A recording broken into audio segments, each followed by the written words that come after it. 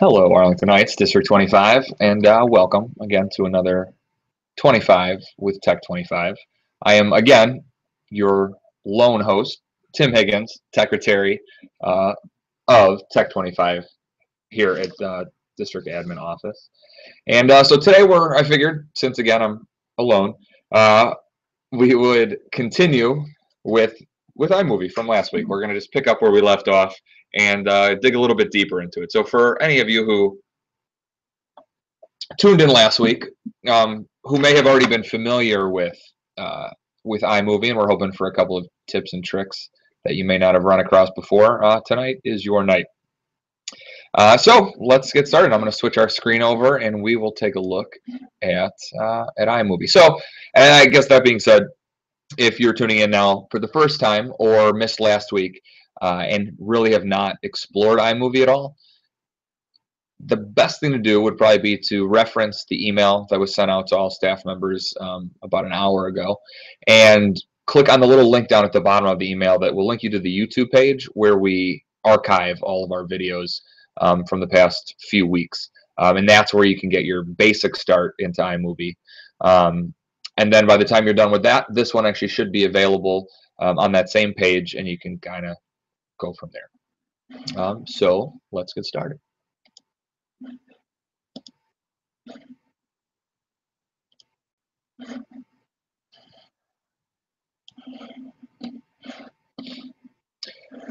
And so once again, we're going to open up the most recent version of iMovie, the little purple star here down at the bottom of our page. And I've already opened up our project from last week, kind of picking up where we have left off. And so I'm just going to maximize that out of our dock, and here we are with our familiar bubbles, the turtle footage from last week. As you can see, I've also taken a little bit of time and taken a little bit more footage, so we have a little bit more to work with. I have some example clips that a lot of people may often run into, especially if you're taking video from a mobile device like an iPhone or an iPad, and we will talk about that here in a minute. And I would just like to, again, reiterate, if you're joining us for the first time and missed last week's episode, but sort of all this video stuff it's kind of all around us, and the reason for it is it is really a great tool for communication, whether it's with your students, whether it's with parents, kind of showing them, keeping them in the loop of what's going on in your classrooms. If you're another district staff member that is not a teacher, it's great for training, for archiving a piece of information, so that you only have to say it once, and then you can direct people towards the video that you created. For many different reasons, video is a more useful, an engaging way of getting information to people. People like watching videos because you can manipulate a little bit more and really focus people's focus on whatever subject you're looking to talk about. And we can all do it. We all have, or for the most part, we have smartphones. We have access to all sorts of mobile devices here in our district. So I highly suggest trying to make videos and use them to your advantage. So again, I shot all of the footage that we are working with today on the iPhone 6. We're kind of at this point where all of these cameras and that come with all of these mobile devices have gotten to a high level of quality, and really you don't necessarily need the heavy expensive cameras that you would have needed years ago. So let's just jump right into it. So last week we talked about how to import footage, how to choose little clips out of our raw footage and add it to a project, how to add transitions and titles. So we're going to start about there. Now, like last week, we just had some of these top clips up here. I, however, wanted to add a few more clips to it, and you don't have to add all of your footage at one time. You can accumulate it over time and keep adding it into your event. And the way to do that is up here on our higher on the top toolbar, we have an import button. If we tap that, it will give us, again, a little bit of a modified finder, and depending on where your footage is, you can choose it.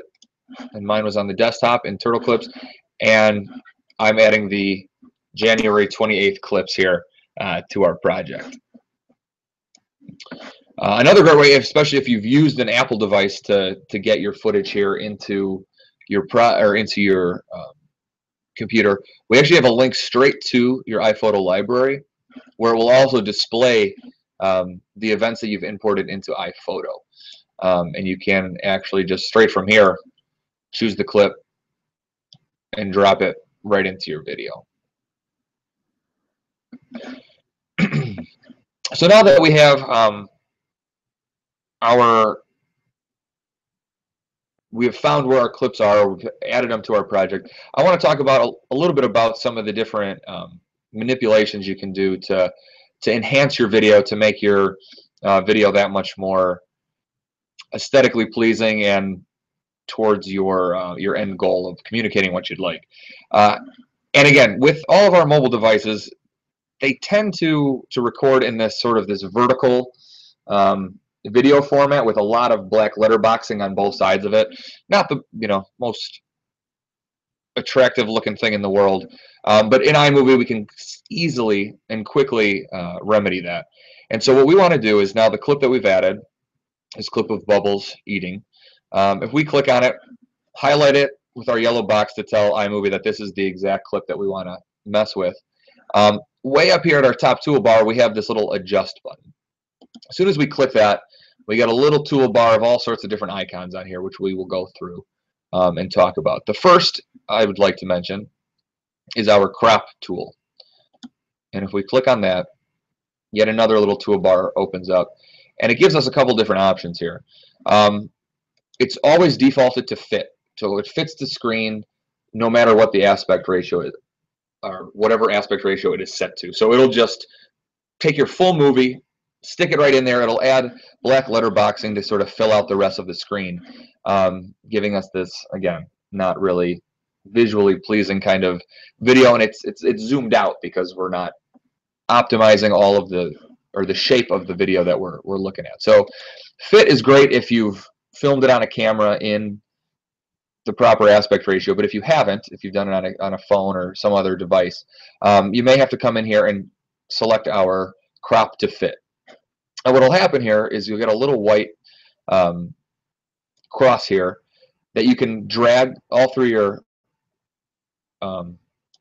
clip to sort of find the center of the action that we want to be concentrating on. And so I'm going to put it here on Bubbles, kind of going for this little bit of food here on the corner of the tank. And down here at the bottom, we get to preview it. So if we hit the little play button, we see that it'll zoom in exactly into where we've selected our video in the crosshairs. And as you can see, it really is now utilizing all of our space. We have zoomed in quite a bit, but I think it sort of adds and makes a little bit more sort of intense clip than if it were just from our phone format. So that is crop to fill.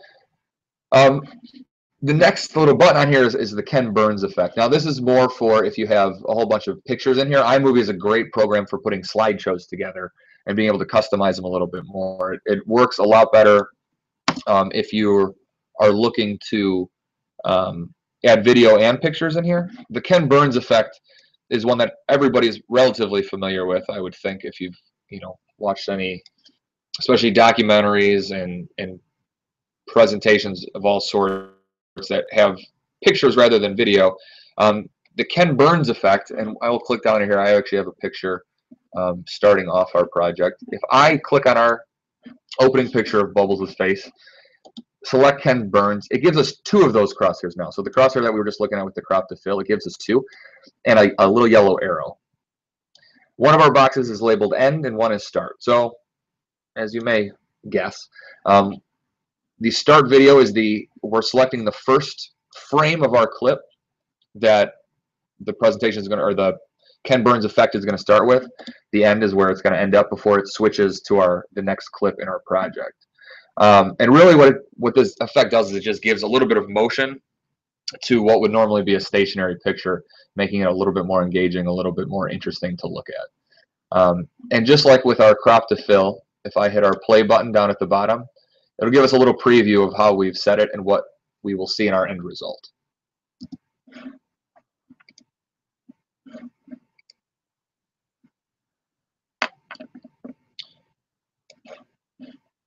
Another button I want to point out here in our effects editing window is this little full screen, this little preview button that will play it, and it will just play that clip. As we saw before, if you just hit the play button, it'll play through here, and it'll just move on to the next clip. If you're really concentrating on enhancing one clip at a time, this little button on the left-hand side will be a little bit, keep you sort of controlled in the area that you're concentrating on. You can also, if you're looking to get a full screen idea of what's going on, you can tap those two arrows pointing away from each other and you'll get a full screen view, which will give you a better idea of what this presentation or video would look like when you're actually presenting it. And you can easily just hit the escape key to enter back into editing mode. So I'm going to scroll down here. And as we see, the clip that I have in here is quite long. This little slider up here I wanted to point out to everybody that it adjusts the view of the clips that you have going on in your project window. If you bring it down to the left, it'll shrink down the clips and make a long video easier to manage and easier to navigate. Of course, then if you need to sort of get down to a specific frame or second of a clip, you can always slide it back out and then get the full length clip. Another side effect of filming on a mobile device or a non-traditional camera is that you get that sort of that letterboxed, but you can also get it get images turned out of the orientation that you had originally thought you'd be using for it. So down here we have a clip of it's a bird's eye view clip of Bubbles in her tank, sort of looking up at the camera. And if we again click it to select it, highlight it in yellow. Another option that we have in the cropping section is the rotate option. And if we just click it through, we can get it to the orientation that we would like. Again, it fills it out to the full HD aspect ratio, giving us a lot more video for our space, and kind of, I guess, directing our attention specifically to our subject instead of being, feeling like we're much further away. So this is our cropping option. The next set of tools I would like to draw our attention to is our color correction. The first one is this little sort of a paint palette. And if we click on that, we just get a couple of these color bars with little handles on them. And what each of these things does is it lets you adjust different parts of the image. This first section here lets us adjust our highlights, our shadows, and our midtones to kind of brighten or darken our image to our liking. This is where we're kind of stepping away from the simple throw a bunch of clips together, make an easy video. This is where we're kind of, you'd be devoting a bit more time to play with all of these little adjustments, but it really does end up giving you a much more professional looking end result. And so you can see that you can sit here for all sorts of time adjusting, if we want to brighten this up a little bit, and if we want to sort of darken the water behind Bubbles, our Tecker turtle, you could do so. Now say we set it and we made it too dark, we want to go back. Over here, way at the right hand side of our little toolbar is a back button, and it'll bring you back, it will revert you back to our original image. Always a good tool, especially if you are experimenting in terms of messing around with your highlights, your colors, and all of that. The second section here is our saturation slider. This is where we can easily make a color picture, black and white, if that's the effect we're looking for. You can also slide it way to the right-hand side and really liven up all those colors, make it look like a 1960s Technicolor. Again, depending on sort of the idea that you're going for. And then finally over here, we have our hot and cool slider, where it really just introduces blue or yellow to your picture to either warm it up and sort of enhance your yellows, your reds, your oranges, or we can slide it down to the left to enhance the blues, the greens, again, depending on the kind of look you're looking for. And so we're going to kind of warm it up a little bit so we have the yellows and the oranges pop out a little bit. And we're going to saturate it a little bit, again, to sort of enhance that color, make it a little bit more aesthetically pleasing of a picture here going on. Mr. Fano, who has entered the room, is all about color correction. He likes vibrancy in all of his videos. Gotta bring it. Chris is over there. He's editing his own videos together that will be available shortly on the YouTube page. They're just going to be artistically beautiful as well as informative.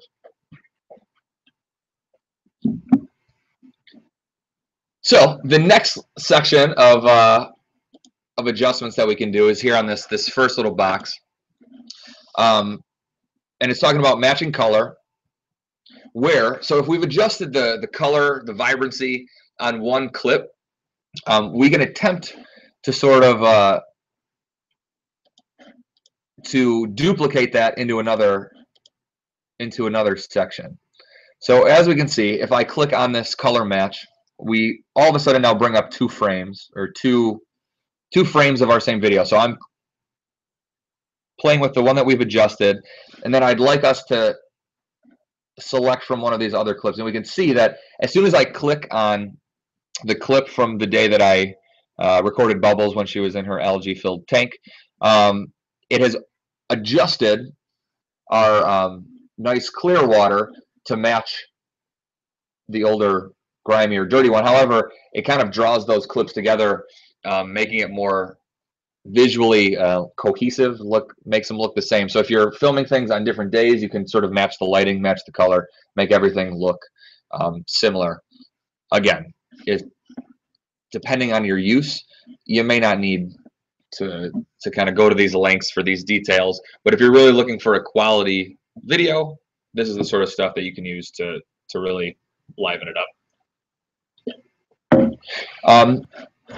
We also have white balance, which you'll notice that if you've ever filmed something in especially like a gymnasium where they have like the halogen, I believe, lighting, where it kind of gives it that orange feel to it. Light is measured, and I'll get boring here for a second, measured with by temperature in Kelvin, on the Kelvin scale.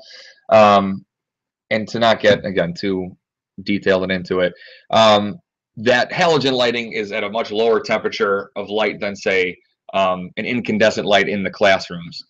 And so the way that the camera and these programs adjust for that is, if you bring sort of like just a white sheet of paper, or you have something white in the frame, if you click on this white balance section, you see that you get a little eyedropper. And if that white piece of paper or that white object in the room is on camera, you can click it to tell the program that you're adjusting for. This is the color white, and it should adjust it for whatever this temperature is to make it.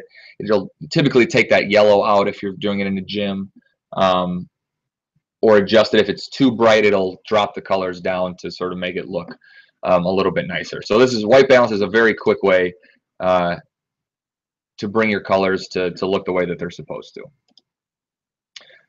The other option here is skin tone balance. Obviously, we don't have any humans in any of this video. It's all green and yellow colored turtle.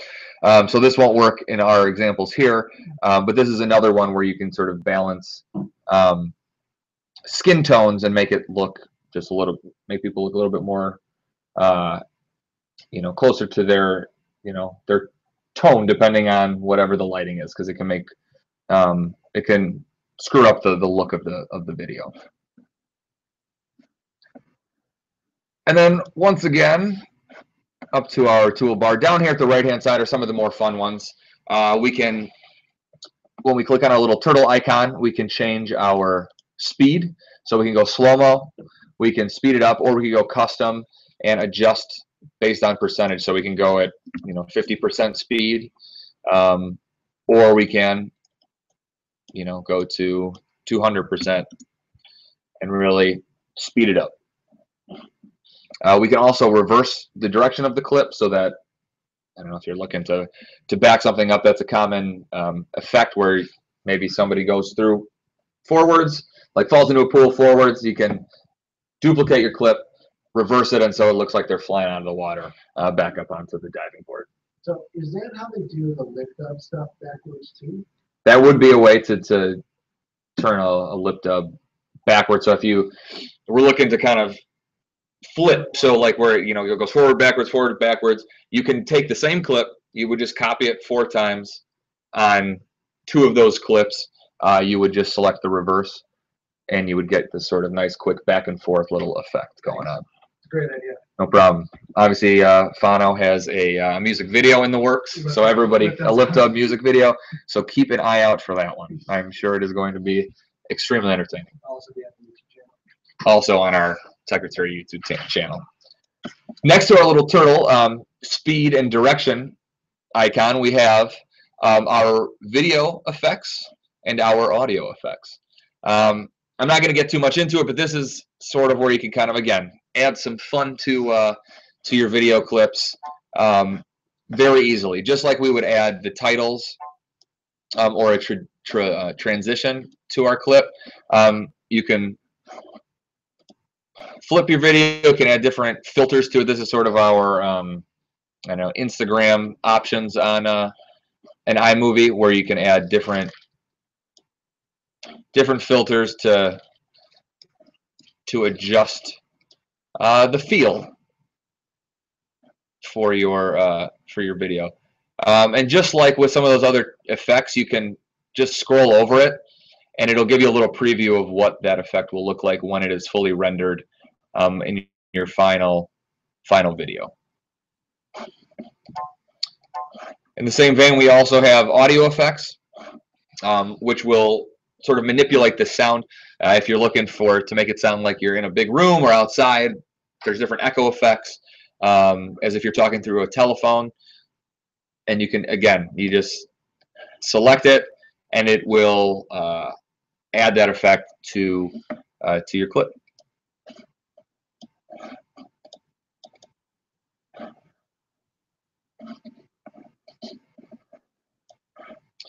So we only have a few minutes left, and so I want to come back here.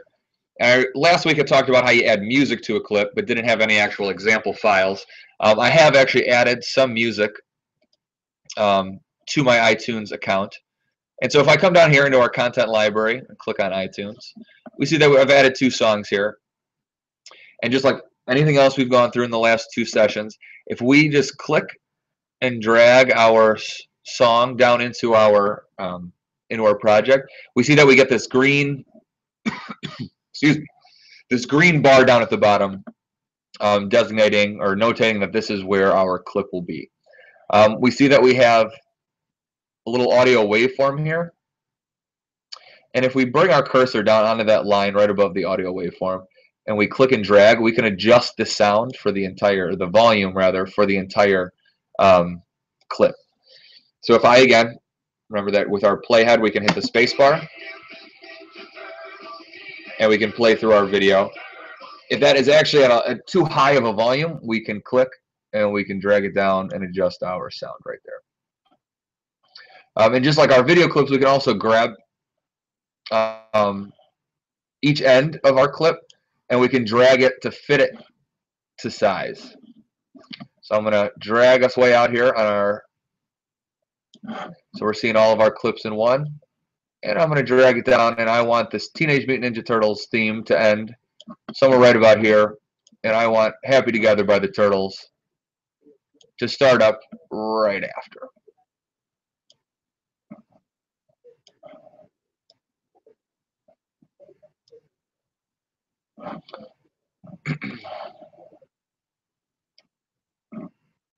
So we'll throw a couple transitions in here.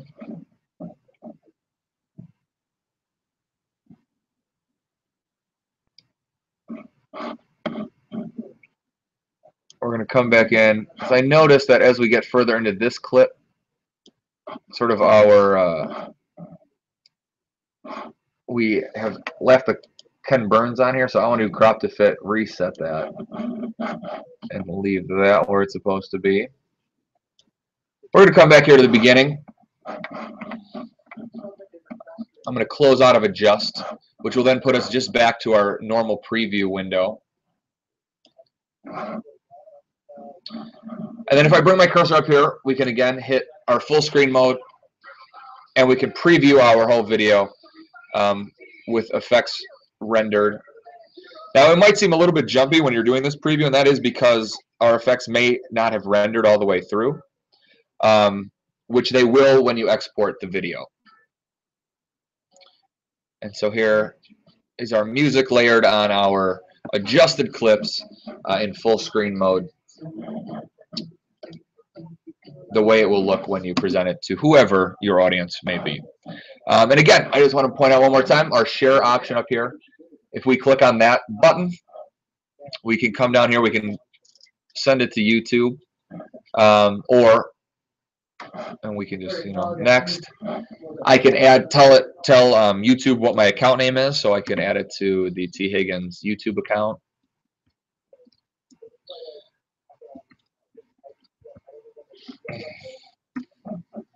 Hit OK, and it will upload it to YouTube. Or we can share. We can just save it as a file. Next. I want to save it as a turtle video on our desktop. And we can click save.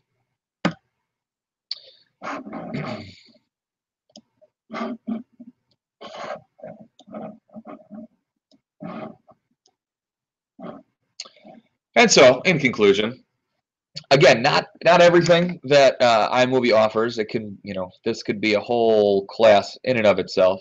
But I think I hope that I've given you a couple more things to look at, to play around with, and I would just encourage you to get out there, make some videos, flip your classrooms, highlight some of the great, crazy things, creative things that you're doing in your classrooms, and share them with us. We'd all love to see it.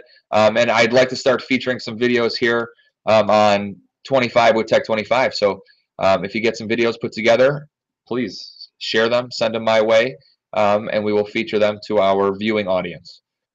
Everybody have a great evening. As always, if you have any questions, you can email me, Tim Higgins, at thiggins at st25.org or at tech25 at st25.org. Thank you again for joining us, and